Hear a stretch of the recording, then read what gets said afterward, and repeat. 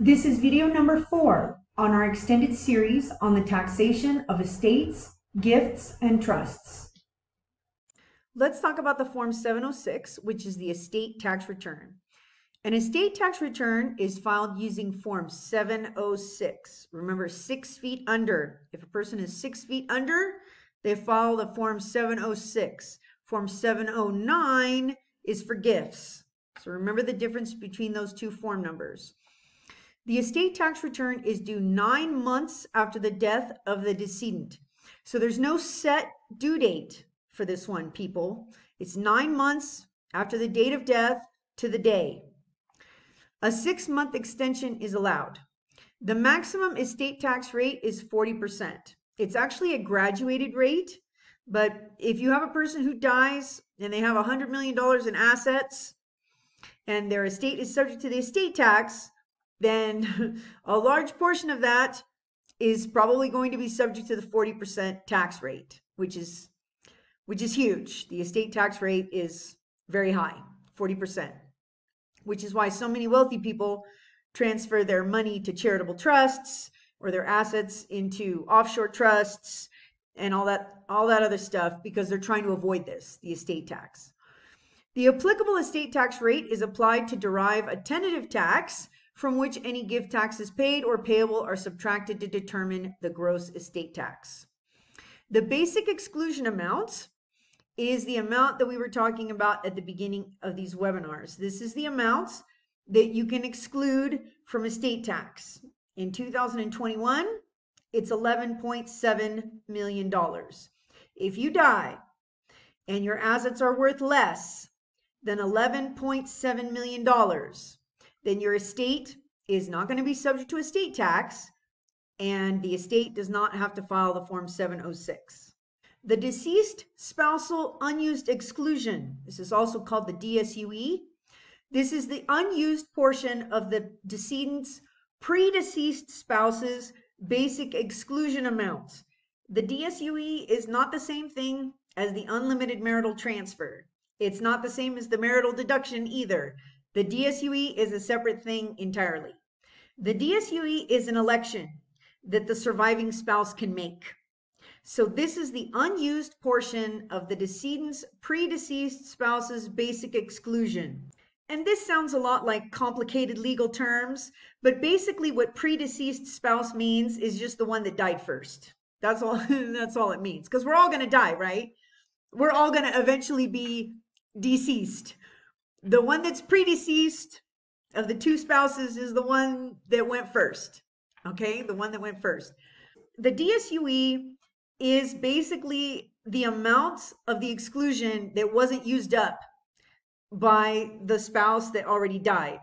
Okay, this is the portability election. Basically, the survivor can say, oh, my deceased spouse didn't use that up, so I'm going to port it over to me. I'm going to transfer it to me. And if the surviving spouse elects the DSUE and transfers that unused exclusion to themselves, then that means basically that their estate tax exclusion is going to be higher, because they're taking the unused exclusion that their deceased spouse didn't use. Okay, and I'm going to give you an example. All right, it's always good to basically elect the DSUE, especially if you have two wealthy spouses. It's a very good idea. But in order to claim the DSUE, the surviving spouse or the executor for the decedent, the deceased spouse, has to file a Form 706. There's no other way to do it. So even if the deceased spouse's estate doesn't have a filing requirement, in order to claim the DSUE to benefit the surviving spouse, a Form 706 has to be filed by the executor of the estate or the survivor or the surviving spouse who intends to transfer the DSUE. Okay, this is regardless of the amount of the gross estate. In order to take the DSUE and make the portability election, a Form 706 has to be filed by either the surviving spouse or the executor of the estate. And of course, this is only going to apply if the taxpayer was married at the time of death, because you're transferring the deceased spouse's unused exclusion to the surviving spouse. You can't transfer this exclusion to like a child or any other beneficiary of the estate. This is only for married couples. Estate tax return due date. Now remember, an estate tax return, the Form 706, is due 9 months after the date of death. And I think you need to know that for the test. Remember that for the test. It's a really odd due date. It's not any kind of hard deadline like April 15th. The estate tax return, the Form 706, is due 9 months after the date of death. And the executor can request a 6-month extension. Okay? Example, Stefan is a U.S. citizen who lives in Spain. He owns several properties in Spain, as well as assets in the United States. On July 1st, 2021, Stefan dies. At the time of his death, Stefan's assets in Spain included 3 vacation homes and a waterfront villa. Waterfront villa in Spain. Sounds fantastic, right? Anyway, the fair market value of these properties at the time of his death was $9 million. Stefan also owned U.S. investments and a vacation home in Miami, Florida. His U.S. assets totaled approximately $5 million at the time of his death. Stefan's estate has a filing requirement because his combined assets are worth more than $11.7 million. So you have to combine all of the taxpayers' worldwide assets, everything that they owned when they died, in order to figure out if their estate has a filing requirement. And his assets in Spain were $9 million, and then his U.S. assets were $5 million. So you add that up, that's $14 million. So his estate has a filing requirement. Doesn't necessarily mean it's going to be subject to estate tax, but a Form 706 has to be filed. All the assets must be reported on the estate tax return, including any foreign assets, and any amount over the exclusion may potentially be subject to estate tax. Now, an estate tax return is similar to any other type of return because estates can have deductions too. So just because the value of a taxpayer's assets upon death are more than this amount, that $11.7 million exclusion, that doesn't necessarily mean that the estate is going to be subject to estate tax. It just means that for sure an estate tax return has to be filed. Okay? His estate tax return, the Form 706, would be due on April 1st, 2022. So he died on July 1st, 2021, and April 1st, 2022 is 9 months after his death, right? So July, August, September, October, November, December, January, February, March, April, okay? 9 months after the date of his death.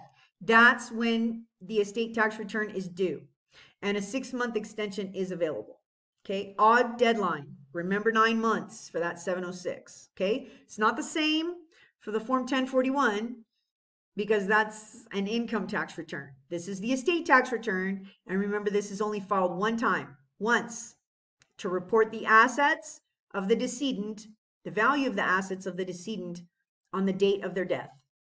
Estate income tax return. Now we're talking about the Form 1041, not the Form 1040, the Form 1041. An estate is a taxable legal entity that exists from the time of an individual's death until all of the assets have been distributed to the decedent's beneficiaries. Now, sometimes people die and they don't own anything. And then in that case, you don't have an estate. But most of the time when people die, they own something. You know, they own a house, they own a car, they have money in the bank. That's their estate. Okay, that's their estate. And if the estate earns any amount of substantial revenue after the taxpayer's death, then the Form 1041 is likely to have to be filed for the estate. Most estates are administered and distributed within 12 to 18 months. This is the average for like a modest estate. But sometimes when the decedent was a very wealthy person, or if the estate is in litigation, like the Michael Jackson estate, which we're still going to talk about, the estate may not terminate for years and sometimes even decades. Now, the IRS does expect an estate to not be unnecessarily prolonged. That's the IRS verbiage. They don't like it when an estate is unnecessarily prolonged. But reality is that many times if an estate is in litigation, like let's say the beneficiaries are arguing Or if it's a situation like the Michael Jackson estate, when he died, all of his children were minors. At the time of his death, all of his children were minors. They're all adults now because the estate has taken so long in litigation with the IRS.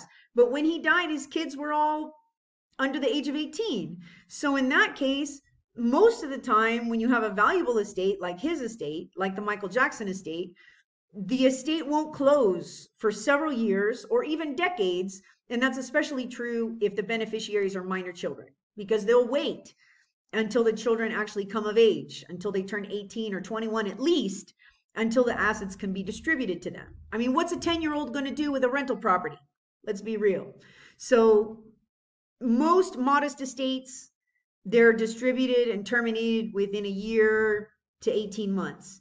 But if you have a very wealthy person, or if you have a person who dies and they have valuable assets, but the beneficiaries of the estate are minor children, then sometimes those estates will take much longer to distribute. The Form 1041 is an annual income tax return. It's very similar to the Form 1040 that natural persons file every single year that they're earning income.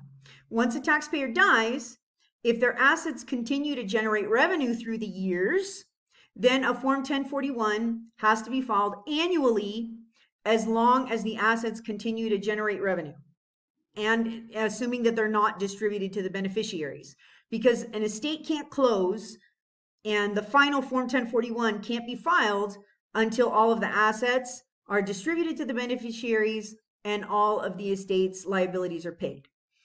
So this is an annual income tax return similar to the return of an individual or a business.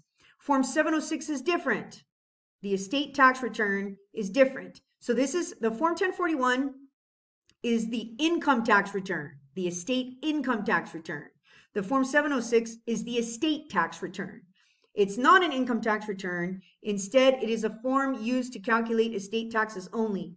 Depending on the value of an estate and the income that it generates, both forms may need to be filed, or in the case of a small estate, neither form may have to be filed. It all depends on the facts and circumstances. A decedent's assets will often continue to earn revenue after a taxpayer has died. This income, such as rents, dividends, and interest, must be reported on the Form 1041. The Schedule K1 is used to report any income that is distributed or distributable to each beneficiary and is filed with the Form 1041, with a copy also given to the beneficiary. In this regard, it's somewhat similar to a partnership return. So the entity, the estate, is going to report any income and loss on the Form 1041. And then any income that is distributed or distributable to the beneficiary is reported on the Schedule K1. And then the beneficiary reports that income on the Schedule E, page 2 of the Schedule E. That's where it's reported. The due date for the Form 1041 is the 15th day of the 4th month following the end of the entity's tax year. This is April 15th for a calendar year entity. If you have a calendar year entity, calendar year estate, then it's going to be April 15th. But the extension period is weird. It's not 6 months for the Form 1041. The extension is 5.5 months. And you can request an extension by filing Form 7004, which is the same extension form that partnerships and corporations use, but the extension period is different. It's not 6 months. It's 5.5 months for whatever reason. So the extended due date is not October 15th. All right. The tax year of an estate may be either a calendar or a fiscal year, subject to the election made at the time the first return is filed. An election will also be made on the first return as to the method to report the estate's income, so cash, accrual, or other. So an estate can use the cash method or the accrual method or any of the other methods that are available to businesses, like the hybrid method. And let's say it's a situation where it's a farmer that dies and the farmer was using the crop method. And then the farm itself, the business, passes to the estate. Then the estate can also use any other method of accounting that the business itself was using. All right, so the estates can use the same accounting methods that any other business can or that taxpayers can. Most of the time it's going to be cash. but the estate can use other acceptable methods of accounting as well. Form 1041 must be filed for any domestic estate that has gross income for the tax year of $600 or more, or a beneficiary who is a non-resident alien with any amount of income. And I think you need to remember this for the test. Whenever you have a situation where it's a question about a trust or an estate, if there's a beneficiary who's a non-resident alien, then the estate has to file an income tax return, regardless of the amount of income that the estate has, even if it's just $1. Just having a beneficiary that's a non-resident alien is going to trigger a filing requirement for that estate, or if it's a trust, for that trust as well. The non-resident alien being a beneficiary is going to trigger a filing requirement, regardless of the amount of the gross income that comes in. Distributable net income. You need to know what distributable net income is. As I said before, estates and trusts are like hybrid pass-through entities. There's no double taxation with estates and trusts. Income can be taxed at the estate or trust level, or it can be taxed to the beneficiaries, but it's never going to be taxed to both. It's not like a C Corp where income is taxed at the entity level and then income is also taxed at the shareholder level when the dividends are issued to the shareholders. It's not like that. There's no double taxation, but it's also not like a partnership where everything passes through. So estates and trusts are different. You can have an estate or a trust where the income is taxed at the entity level, and you can also have the income taxed at the beneficiary level, or both. You can have a situation where the estate or the trust retains a little bit of income and then passes most of it through, which, to be honest, is generally what happens. So many times a little bit of income will be retained and then the remainder will be passed through. And it's going to be taxed either at the entity level or at the beneficiary level. Like the beneficiary will report it on their own tax return, but it's never going to be taxed in both places. Okay? The distributable net income is the income that is currently available for distribution. That's DNI. So this is the income that the estate or the trust has coming in for the year. The income distribution deduction, or the IDD, is allowed to trusts and estates for amounts that are paid, credited, or required to be distributed to beneficiaries.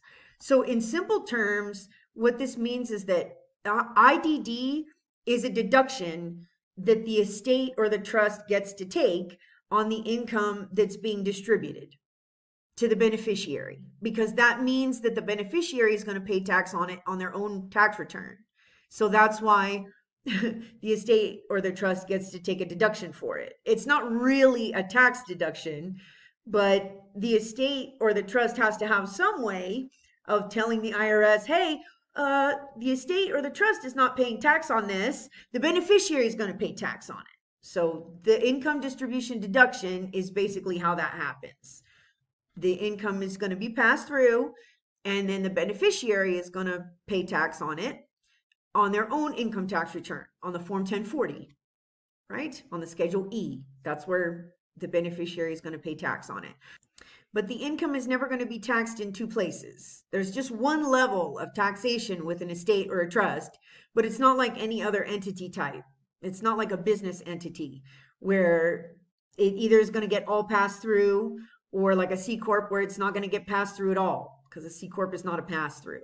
So estates and trusts are like hybrid entities where the income either can be retained or it can be passed through. The estate or the trust can pay tax on it, or the beneficiary can pay tax on it, but never both. Okay? All right.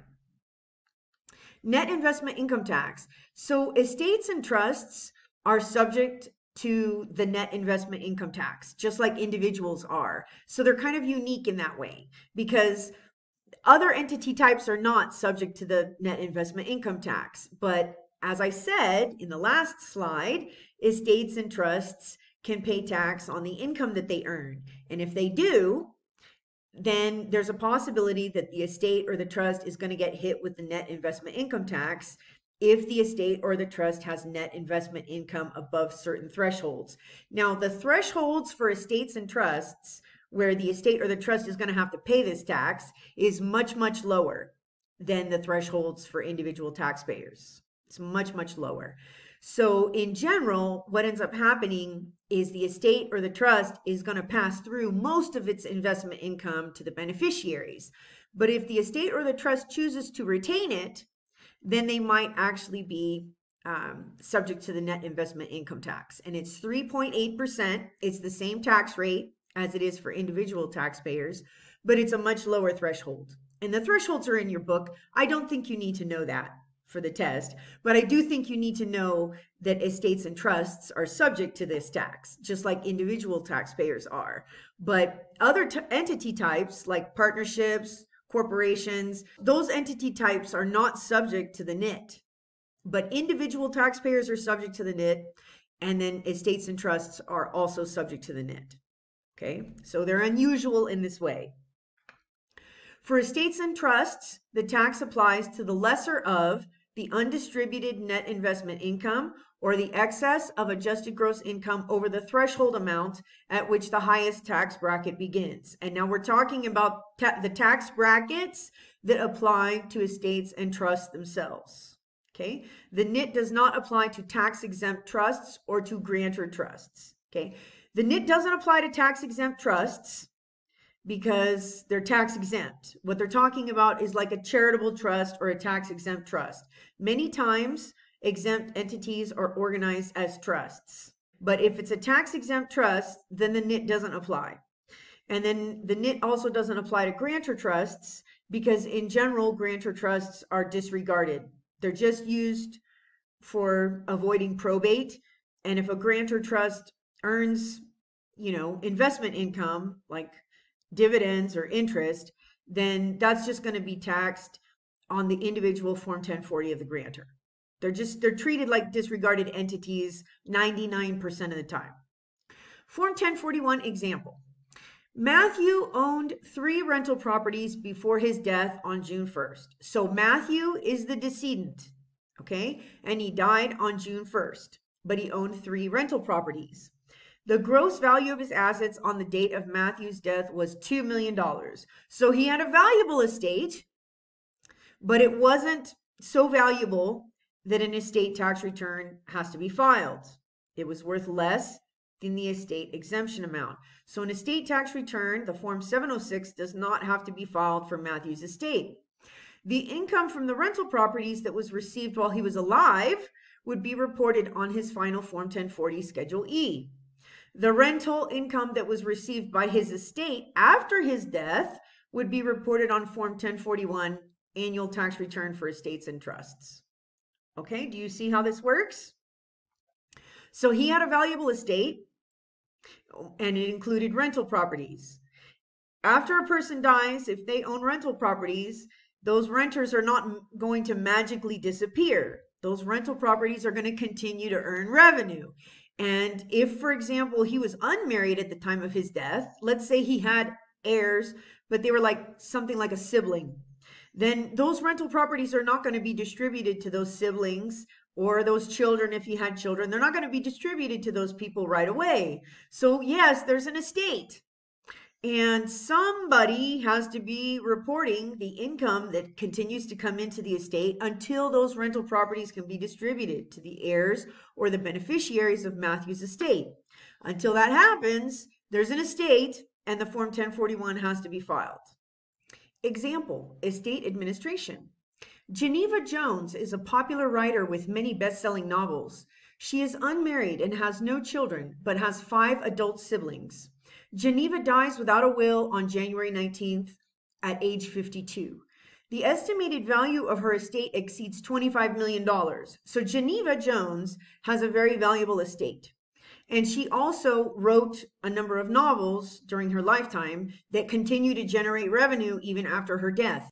Many times after a famous author or a famous musician dies, there'll actually be a surge of popularity immediately after their death or, a few weeks after their death. And maybe their novels or their music weren't selling as well before, but once they pass away, there'll be like an additional surge of popularity immediately after. So in this case, The estimated value of her estate exceeds $25 million, and her novels continue to sell briskly after her death. Geneva's siblings are her only living relatives and therefore equal heirs of her estate. The siblings immediately start to squabble over their late sister's assets. All 5 siblings petition to be named the executor. The probate court is forced to appoint a professional executor, and the litigation will likely drag on for years. And this is not uncommon. This is not uncommon, where if there's no clear executor, or if a very famous person or a famous writer like this dies without a will, this is exactly what happened with Prince, the famous singer. He had 7 siblings, I think, and he died without a will. He had no living children. He did have a child during his lifetime, but the child unfortunately died.